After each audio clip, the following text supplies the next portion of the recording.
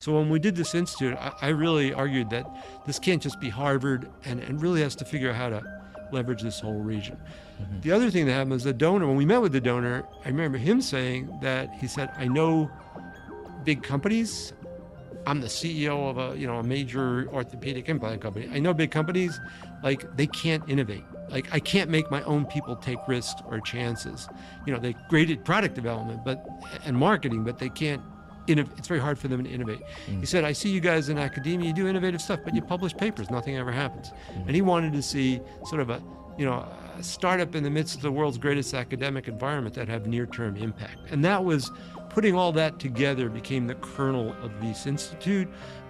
Maybe 75% of it was sort of biocomplexity, biomimicry, materials.